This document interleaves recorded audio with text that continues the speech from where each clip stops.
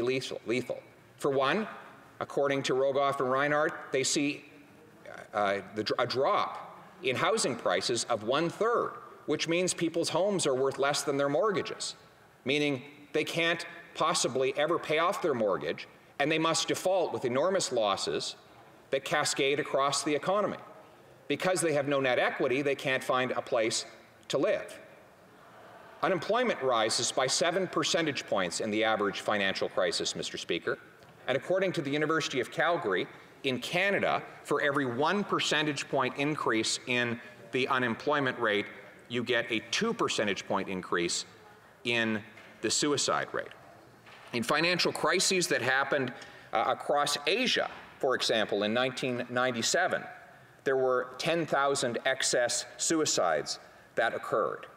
In the Great Global Recession, the Great Recession of the 2008-9 period, there were also another 10,000 additional economic suicides reported by the British Journal of Psychiatry. There is an abundance of scholarly evidence that financial crises destroy not only people's livelihoods and their bank accounts and their net worth, but also force many to do the most desperate of deeds. And that is exactly what we need to avoid. But history also gives us reason for hope. And let me look back at another part of our history. As I said at the outset, only once in history has the deficit in Canada been bigger than it was last year, and that was in the middle of the Second World War. Our men and women returned from the battlefield having this enormous debt, and you know what they did?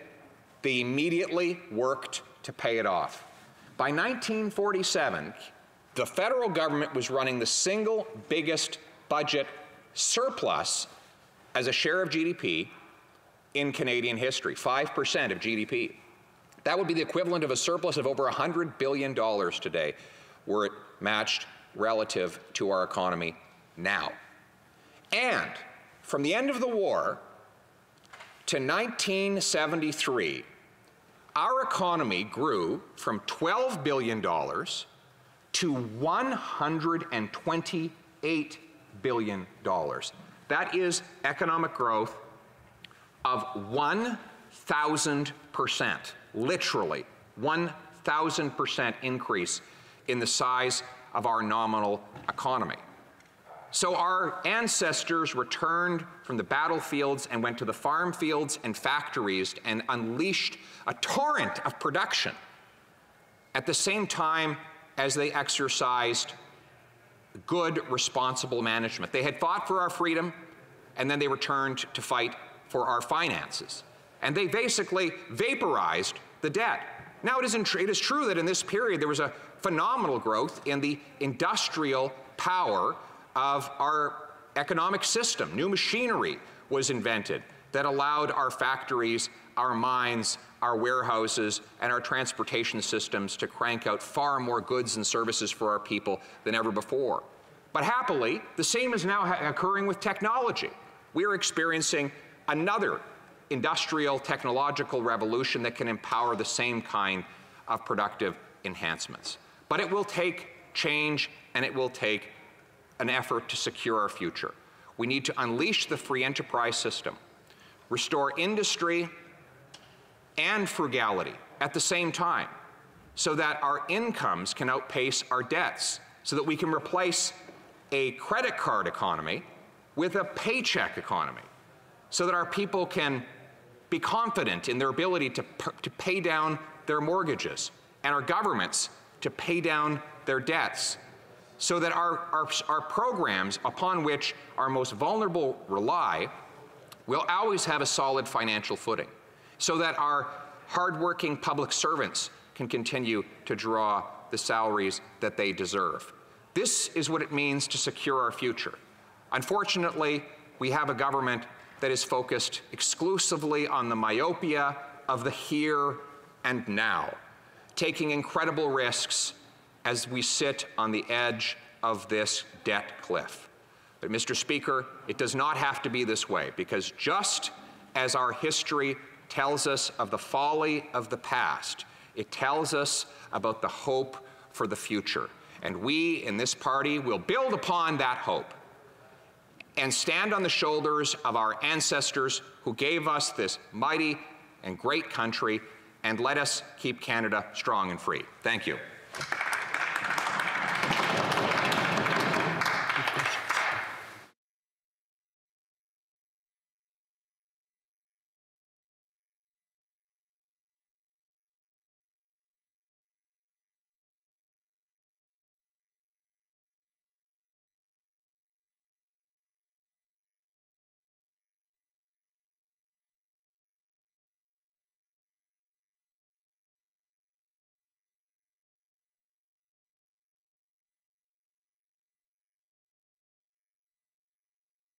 I want to thank the honourable member. This is the end of the time as we're moving into the budget, which should start momentarily. But when we do return, the honourable member will have 10 minutes of questions and comments coming to him when we resume debate.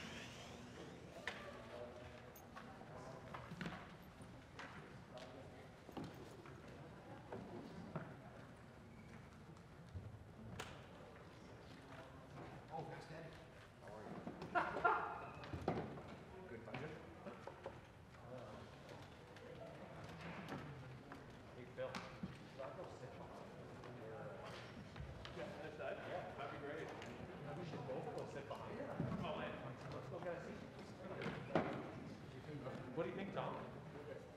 All the lines behind. Do you think we should? Do you think? What do you think? Anthony, should we go sit behind where the deputy PM is? We'll say you don't have to sit in your place. Where you sit is up to you. I like that seat. Oh, we say that now, and once we go over there.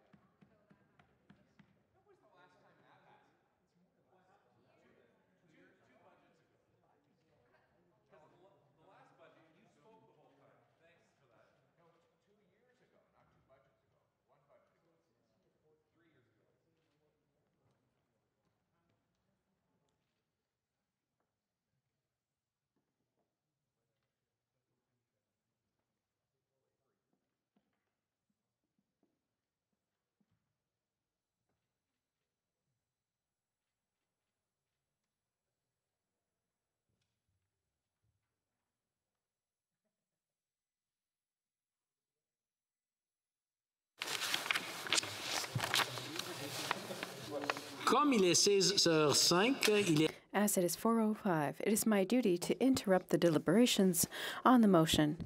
Consequently, the debate will be held at a next session. Consideration of Ways and Means Proceedings number 2 concerning the budget presentation.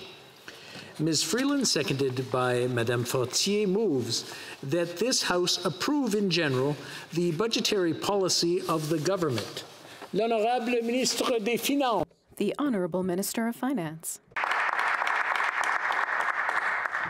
Mr. Speaker, pursuant to Standing Order 83-1, I would like to table in both official languages the budget documents for 2021, including the notices of Ways and Means motions. Les détails concernant les mesures sont exposés. The details regarding these measures are included in these documents and pursuant to Standing Order 83-2. I ask that the study of these motions be added to the orders of the day. Thank you.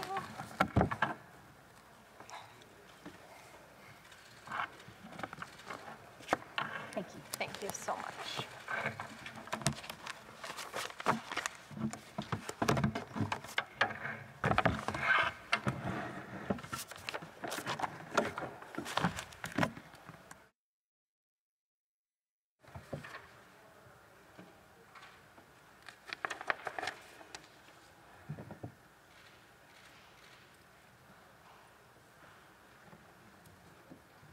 Mr. Speaker, I would like to begin by taking a moment to mourn the tragedy in Nova Scotia a year ago yesterday.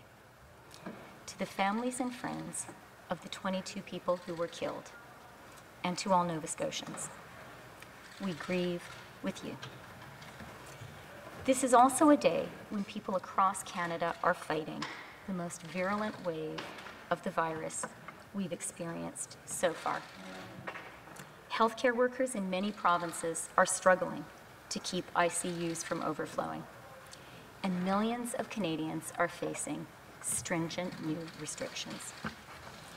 We're all tired, frustrated, and even afraid. But we will get through this. We'll do it together. Ce budget vise à finir la lutte. This budget is about finishing the fight against COVID. It's about healing the economic wounds left by the COVID recession. And it's about creating more jobs, as well as prosperity for Canadians in the days and in the decades to come. L'objectif est de répondre aux besoins. The goal is to meet the urgent needs of today and to build for the long term. This is a budget focused on middle-class Canadians. It's focused on pulling more Canadians up into the middle class.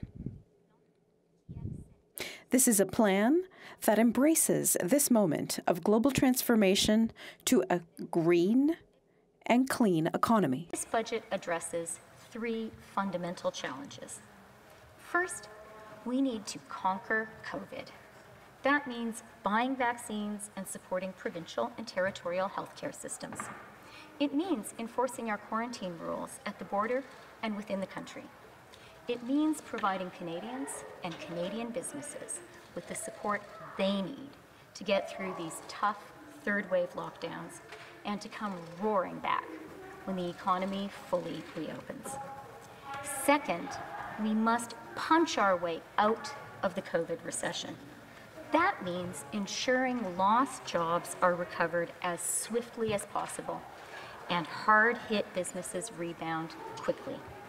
It means providing support where COVID has struck the hardest, to women, to young people, to low-wage workers, and to small and medium-sized businesses, especially in tourism and hospitality. The final challenge is to build a more resilient Canada. Better, more fair, more prosperous, and more innovative. That means investing in Canada's green transition and the green jobs that go with it. in Canada's digital transformation and Canadian innovation, and in building infrastructure for a dynamic, growing country. And it means providing Canadians with social infrastructure, from early learning and childcare to student grants to income top-ups, so the middle class can flourish and more Canadians can join it. Nos aînés ont été les principaux. Our elders have been this virus's principal victims. The pandemic has preyed on them mercilessly, ending thousands of lives and forcing all seniors into fearful isolation. We have failed so many of those living in long-term care facilities. To them and to their families, let me say this: I am so sorry. We owe you so much better than this. That's why we propose a $3 billion investment to help ensure that provinces and territories provide a high standard of care in their long-term care facilities. And we are delivering today on our promise to increase old age security for Canadian men and women aged 75 and older. Our government has been urgently procuring vaccines since last spring and providing them at no cost to Canadians. Nearly 10 million Canadians have received at least one dose of vaccine. By the end of September, Canada will have received 100 million doses, enough to fully vaccinate every adult Canadian. We need to be ready for new variants of COVID, and we must have the booster shots that will allow us to keep them in check. That's why we're rebuilding our national biomanufacturing capacity, so that we can make these vaccines here in Canada. Canada has brilliant scientists and entrepreneurs.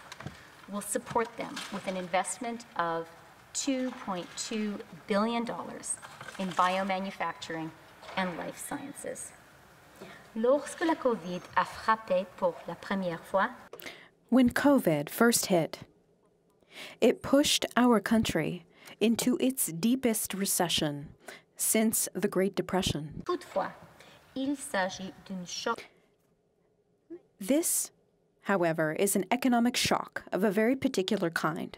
We are not suffering because of endogenous flaws or imbalances within our economy. Rather, the COVID recession is driven by an entirely external event, like the economic devastation of a flood, a blizzard, a wildfire, or other natural disaster. That is why an essential part of Canada's fight against COVID has been unprecedented. The unprecedented level of federal support for Canadians and Canadian businesses has been offered. We knew that Canadians needed a lifeline to get through this COVID storm. And our approach has worked. Canada's GDP grew by almost 10% in the fourth quarter of last year. We will continue to do whatever it takes. Our government is prepared to extend support measures as long as the fight against this virus requires them. As Canada pivots to recovery, our economic plan will do the same. We promised last year to spend up to $100 billion over 3 years to get Canada back to work and to ensure the lives and prospects of Canadians are not permanently stunted by this pandemic recession. This budget keeps that promise. Altogether, we will create nearly 500,000 new training and work experience opportunities for Canadians. we will fulfill our throne speech commitment to create 1 million jobs by the end of this year.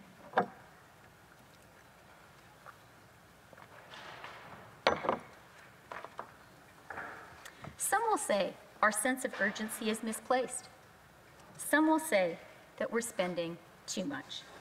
To them, I ask this: did you lose your job during a COVID lockdown?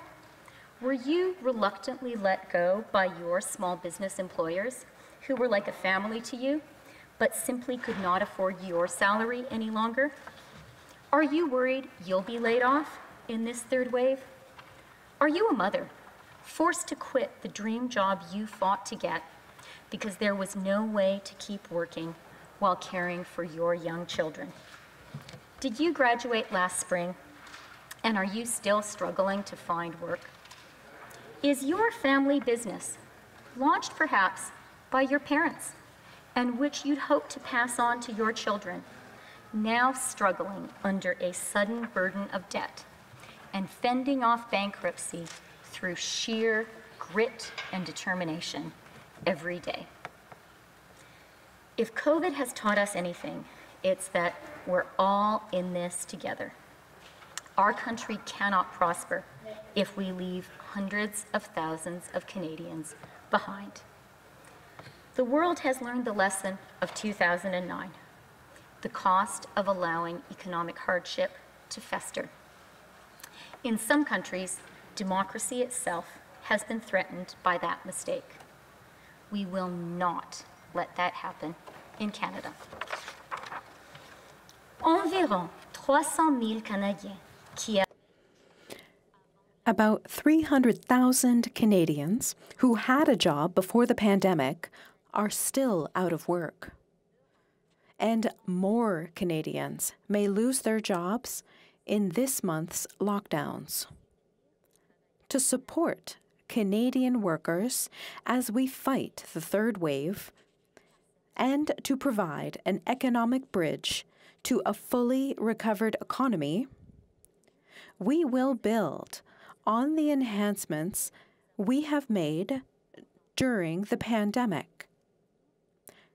We will maintain flexible access to employment insurance benefits for another year until the fall of 2022. The Canada Recovery Benefit, which we created to support Canadians not covered by employment insurance, will remain in place through September 25th and extend an additional 12 weeks of benefits to Canadians. As our economy fully reopens over the summer, the benefit amount will go to $300 a week after July 17th. Les travailleurs à faible revenu au Canada. Low-wage workers in Canada work harder than anyone else in this country for less pay. In the past year, they have faced both significant infection risks as well as layoffs. And many people live below the poverty line, even though they work full-time. We cannot ignore their contribution and their hardship, and we will not. We propose to expand the Canada Workers' Benefit to invest $8.9 billion over 6 years in additional support for low-wage workers. This will extend income top-ups to about 1 million more Canadians and lift nearly 100,000 people out of poverty. And this budget will introduce a $15 an hour federal minimum wage. COVID has exposed the dangerous inadequacy of sickness benefits in Canada. we will do our part and fulfill our campaign commitment by extending EI sickness benefits from 15 to 26 weeks. We know the pandemic has exacerbated systemic barriers faced by racialized Canadians. So, Budget 2021 provides additional funding for the Black Entrepreneurship Program, as well as an investment in a Black-led philanthropic endowment fund to help fight anti-Black racism and improve social and economic outcomes in Black communities. One of the most striking aspects of the pandemic has been the historic sacrifice young Canadians have made to protect their parents and grandparents. Our youth have paid a high price to keep the rest of us safe. We cannot, and we will not, allow young Canadians to become a lost generation. They need our support to launch their adult lives and careers in post-COVID Canada, and they will get it. We will invest $5.7 billion over 5 years in Canada's youth. We will make college and university more accessible and affordable. We will create job openings in skilled trades and high-tech industries, and we will double the Canada Student Grant for 2 more years while extending the waiver of interest on federal student loans through March 2030.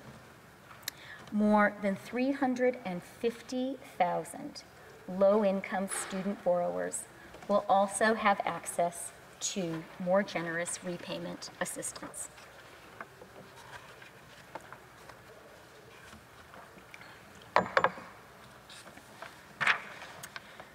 COVID has brutally exposed something women have long known. Without childcare, parents, usually mothers, can't work. The closing of our schools and daycares drove women's participation in the labor force down to its lowest level in more than 2 decades. Early learning and childcare has long been a feminist issue. COVID has shown us that it's an urgent economic issue, too. I was 2 years old when the Royal Commission on the Status of Women urged Canada to establish a universal system of early learning and childcare. My mother was one of Canada's redoubtable second wave of feminists who fought, and outside Quebec failed to make that recommendation a reality. A generation after that, Paul Martin and Ken Dryden tried again. This half-century of struggle is a testament to the difficulty and complexity of the task. But this time, we're going to do it. This budget is the map and the trailhead. There is agreement across the political spectrum that early learning and childcare is the national economic policy we need now. This is social infrastructure that will drive jobs and growth. This is feminist economic policy. This is smart economic policy. That's why this budget commits up to $30 billion over 5 years, reaching $9.2 billion every year permanently to build a high-quality, affordable, and accessible early learning and childcare system across Canada. This is not an effort that will deliver instant gratification. We are building something that, of necessity, must be constructed collaboratively and for the long term. But I have confidence in us. I have confidence that we are a country that believes in investing in our future, in our children, and in our young parents. Here is our goal. 5 years from now, parents across the country should have access to high-quality early learning and childcare for an average of $10 a day.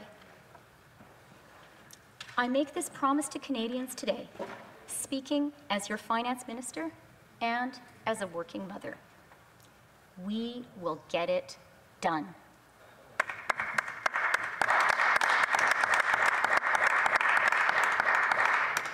Alors que nous prenons In making this historic commitment, I want to thank the visionary leaders of Quebec, particularly Quebec's feminists, who have shown the rest of Canada the way forward.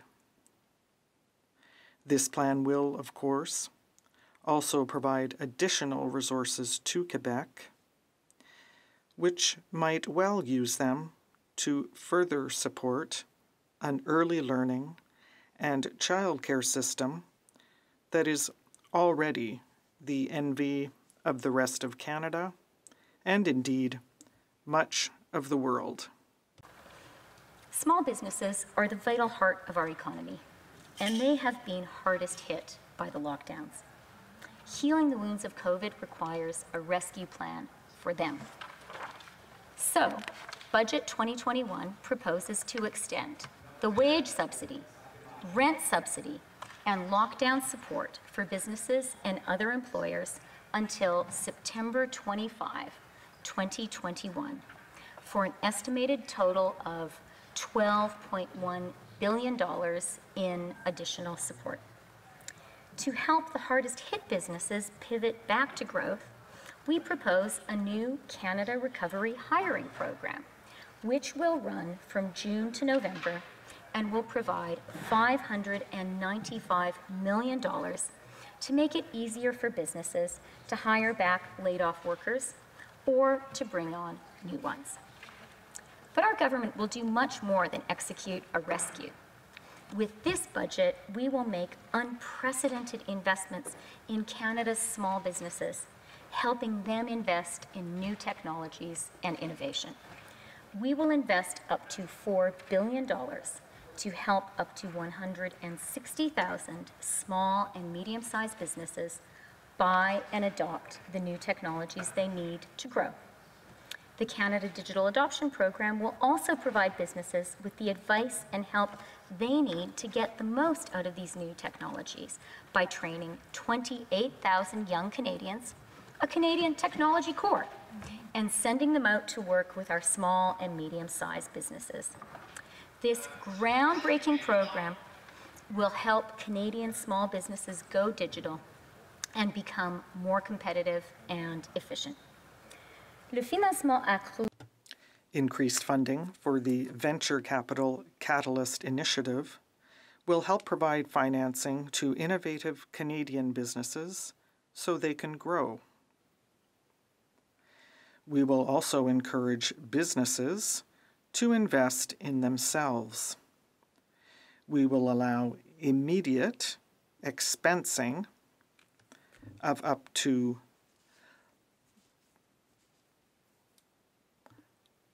$1.5 million of eligible investments by Canadian-controlled private corporations in each of the next 3 years. These larger deductions will support 325,000 businesses in making critical investments and will represent $2.2 billion in total savings to them over the next 5 years. Building for the future means investing in innovation and entrepreneurs. So, we propose to invest in the next phase of the Pan-Canadian Artificial Intelligence Strategy and to launch similar strategies in genomics and quantum science, areas where Canada is a global leader. In 2020, job growth means green growth. This budget sets out a plan to help achieve GHG emissions reductions of 36% from 2005 levels by 2030 and puts us on a path to achieve net zero emissions by 2050. It puts in place the funding to achieve our 25% land and marine conservation targets by 2025. En effectuant des investissements. By making targeted investments in transformational technologies, we can ensure that Canada benefits from the next wave of global investment and growth. The resource and manufacturing sectors that are Canada's traditional economic pillars, energy, mining, agriculture, forestry, steel, aluminum, autos, aerospace, will be the foundation of our new, resilient, and sustainable economy. Canada will become more productive and competitive by supplying the green exports the world wants and needs. That is why we propose a historic investment of a further $5 billion over 7 years, starting in 2021, 2022 in the Net Zero Accelerator.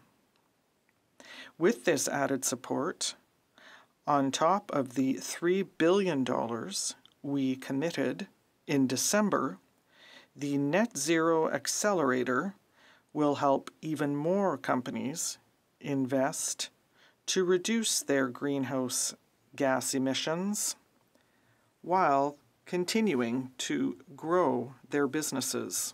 We will propel the green transition through new tax measures, including for zero emissions technology, carbon capture and storage, and green hydrogen.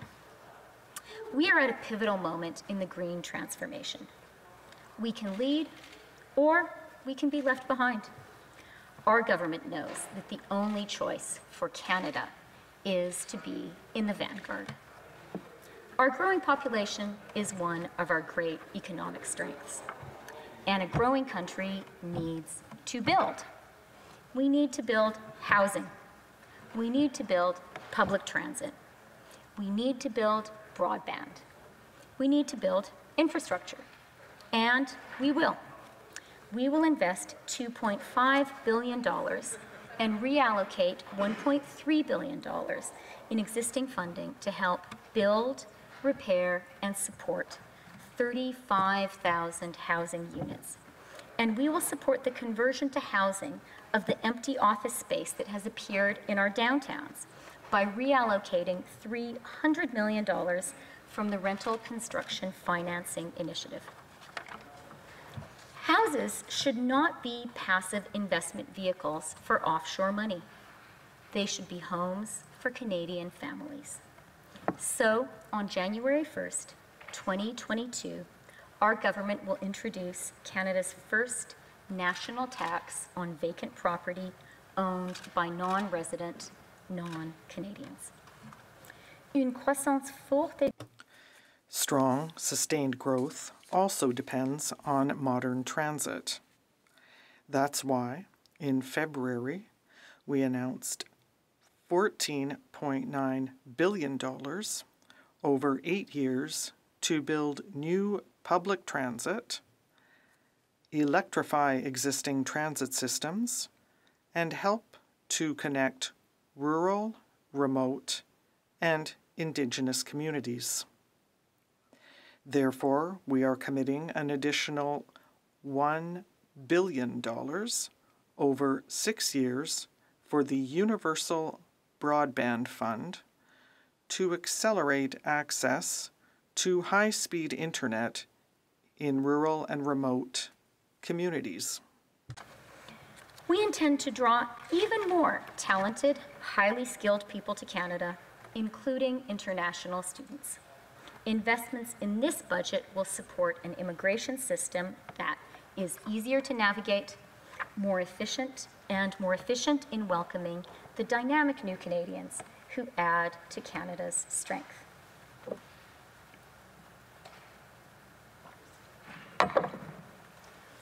government has made progress in righting the historic wrongs in Canada's relationship with Indigenous peoples, but we still have a lot of work ahead.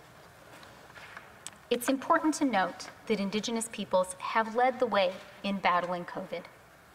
Their success is a credit to Indigenous leadership and self-governance. We will invest more than $18 billion to further narrow gaps between Indigenous and non-Indigenous peoples, to support healthy, safe, and prosperous Indigenous communities, and to advance reconciliation with First Nations, Inuit, and the Métis Nation. We will invest more than $6 billion for infrastructure in Indigenous communities and $2.2 billion to help end the national tragedy of missing and murdered Indigenous women and girls. This has been a year when we have learned that each of us truly is our brothers and our sisters' keeper. Solidarity is getting us through this pandemic, and solidarity depends on each of us bearing our fair share of the collective burden. That's why, now more than ever, fairness in our tax system is essential. To ensure our system is fair, this budget will invest in the fight against tax evasion, shine a light on beneficial ownership arrangements, and ensure that multinational corporations pay their fair share of tax in Canada. Our government is committed to working with our partners at the OECD to find multilateral solutions to the dangerous race to the bottom in corporate taxation. That includes work to conclude a deal on taxing large digital services companies. We are optimistic that such a deal can be reached this summer. Meanwhile, this budget reaffirms our government's commitment to impose such a tax unilaterally until an acceptable multilateral approach comes into effect. It's also fair to ask those who have prospered in this bleak year to do a little more to help those who still need help. That is why we are introducing a luxury tax on new cars and private aircraft worth more than $100,000 and on pleasure boats worth more than $250,000.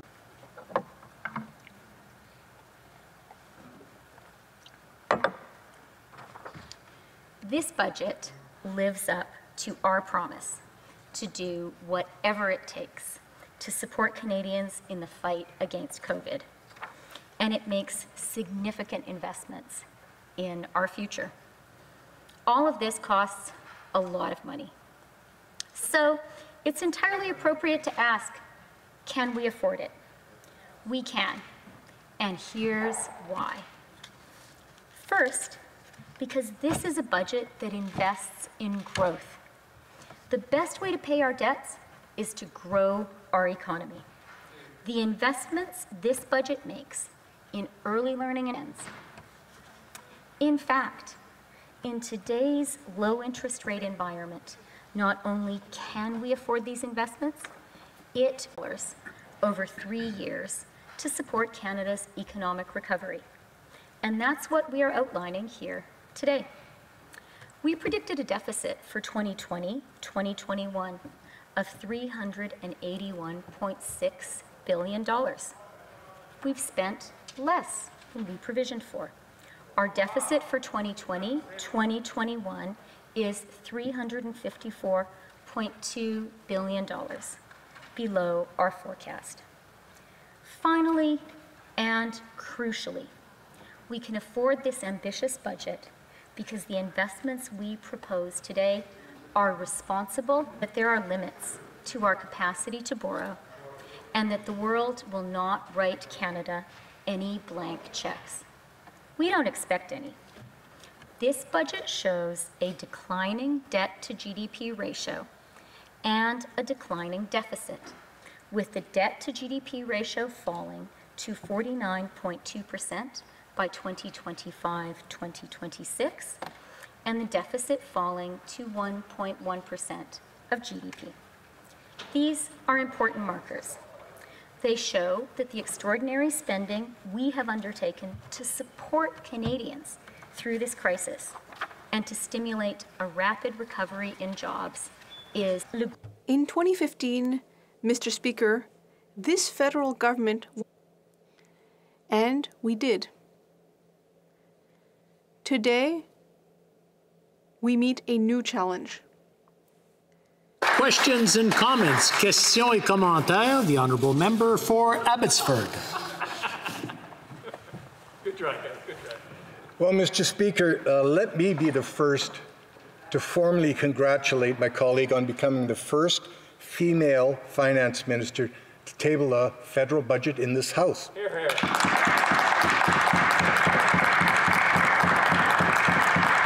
And let me add that it's a remarkable accomplishment. It's long overdue, and I believe it defines a new role model for Canadian women across our country to aspire to.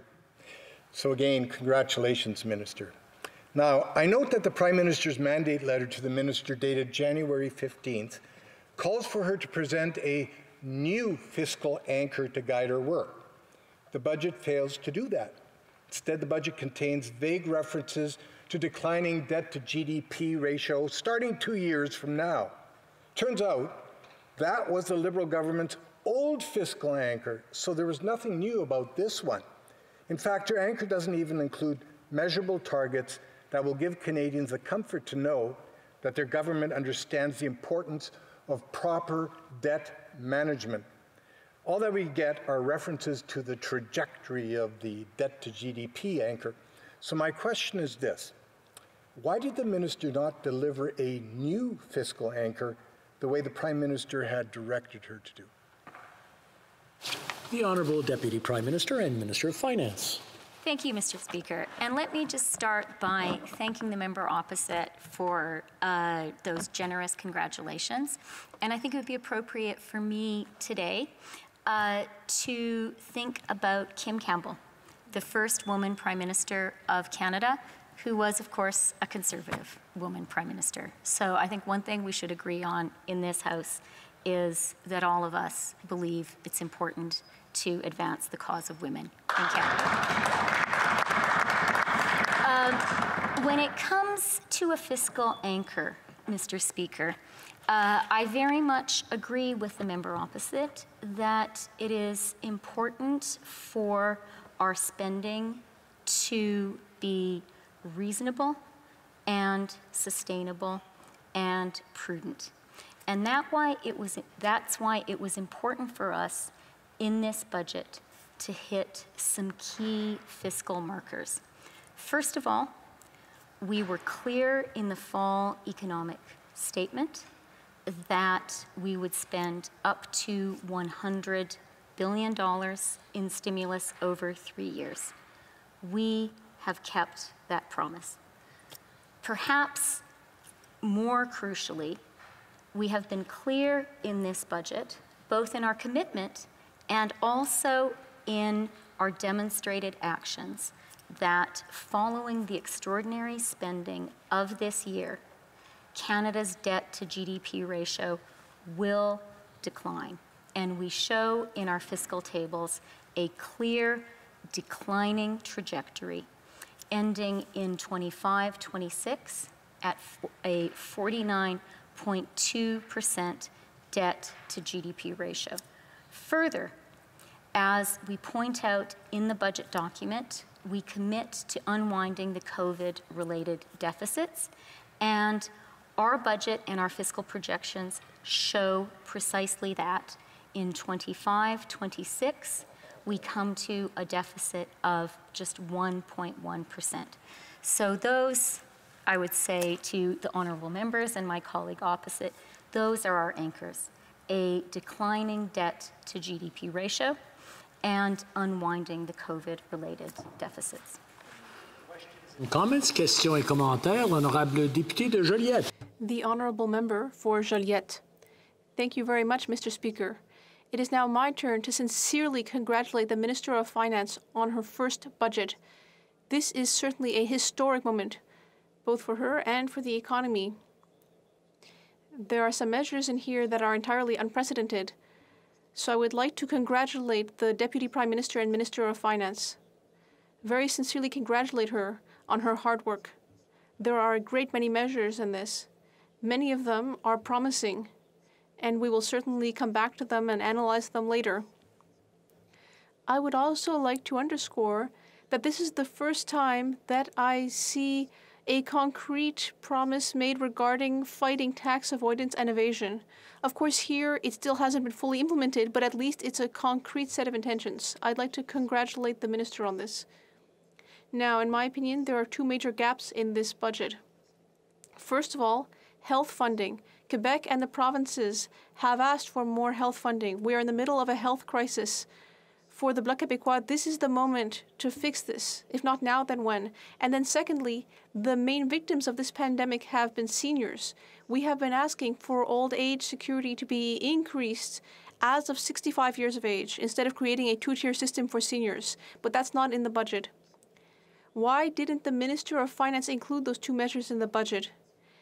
Especially since when we look at the difference in the deficit between the fall economic statement and the deficit here in the budget, well, the difference would correspond to those two measures. So is this a political choice? Thank you.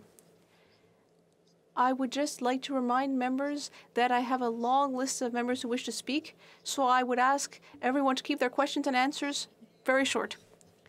The Honourable Deputy Prime Minister and Minister of Finance.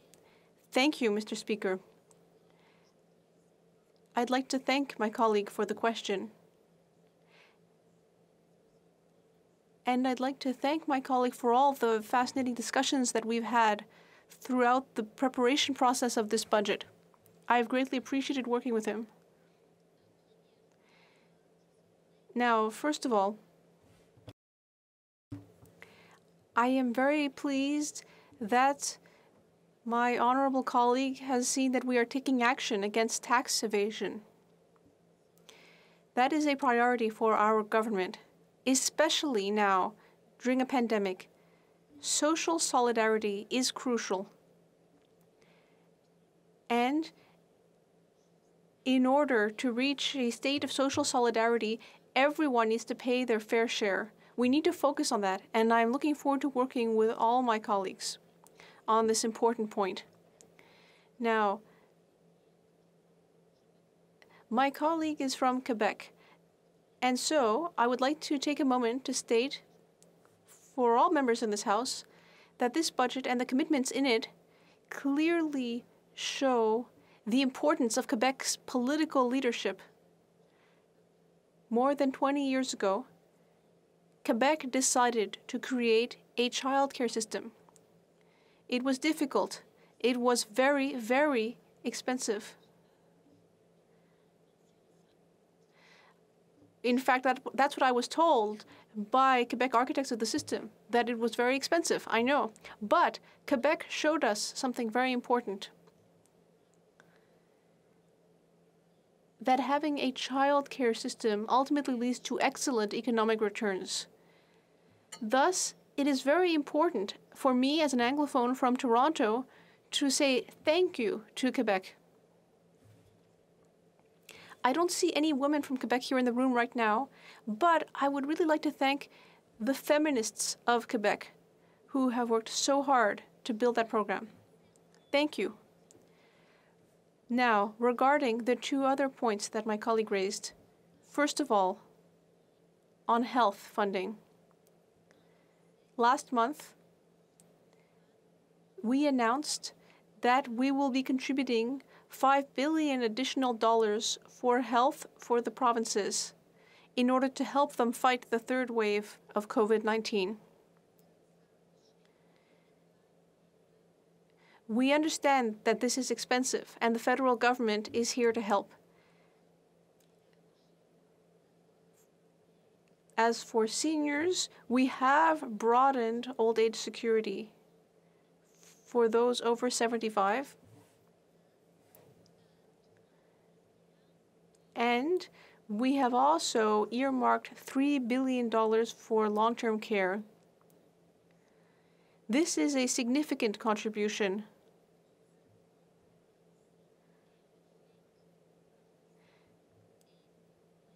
Regarding the fact that the deficit is lower than what was projected, well, I hope everyone will agree with me that that's a good thing. And it shows that our government is taking a cautious approach. Thank you. Questions and comments. The Honourable Member for New Westminster Burnaby. A 1-minute question and hopefully a 1-minute answer. I know this is very difficult, but please. Merci beaucoup, Monsieur le Président. Et j'aimerais aussi souligner. Thank you, Mr. Speaker. I'd also like to congratulate the Minister of Finance on this historic moment. Congratulations. Long wait for budget, Mr. Speaker, as you know, as Canadians have been hit hard by this pandemic. And frontline workers who are looking for measures, looking for a functioning paid sick leave program, are going to come away profoundly disappointed by this budget. But billionaires will be happy because they continue to get a free ride at a time of overwhelming inequality and unprecedented increases in wealth for Canada's billionaires.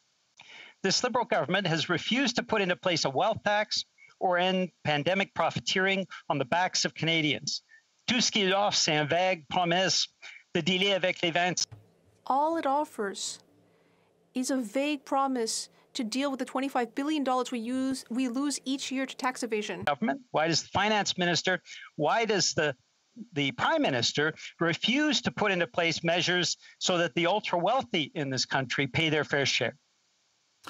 The Honourable Deputy Prime Minister and Finance Minister in 60 seconds or less, please. I'm going to be super quick. We're talking a lot about women, and since this is a question from the NDP, and since I did mention my mother in my speech, I just want to point out to the member opposite, she ran for the NDP in Edmonton Strathcona, now an NDP seat. So we have more in common than you might think. On Canadian workers, let me just say, our expansion of the Canada Workers Benefit is historic. No one should work full-time in Canada and live in poverty, but millions of people do.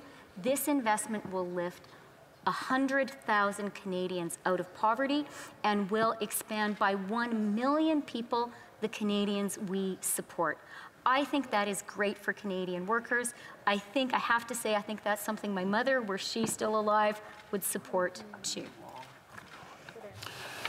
I'm afraid that's all the time we have for now. The Honourable Member for Abbotsford. Well, thank you, Mr. Speaker. These are unprecedented times, and today we have the biggest spending budget in Canadian history. But this budget comes far too late. It is this federal government's first budget in well over 2 years. For that long, Canadians have been without a comprehensive plan for the economy to guide us through what has now become the stormiest time of our lifetime. I believe that Canadians will feel let down by this budget. They were expecting a comprehensive plan to safely reopen our economy, to get Canadians vaccinated and back to work again, to help struggling small businesses back up on their feet, to manage the massive looming financial consequences of this pandemic, including a clear fiscal anchor that I mentioned earlier. And of course, most importantly, to provide future generations of Canadians with the hope and confidence that the Canadian dream is still alive and well. And my fear is that Canadians will be profoundly disappointed. Now, to be sure, there appear to be a number of positive measures in this budget, especially those that continue to support Canadians in their time of need as they struggle to make it through to the end of the pandemic. And we will carefully review and analyze them to see whether they are sufficient to help our country through this difficult time and to secure our long-term future. So far, I'm not encouraged, but we will have more to say in the days ahead. Until then and until tomorrow, I move that the debate be now adjourned. Mr. Fass, seconded by Mr. Dalton, moves that the debate be now adjourned. Conformément à l'article 83.2. Pursuing to Standing Order 83.2, this motion is deemed adopted. This House stands adjourned until tomorrow at 10 a.m.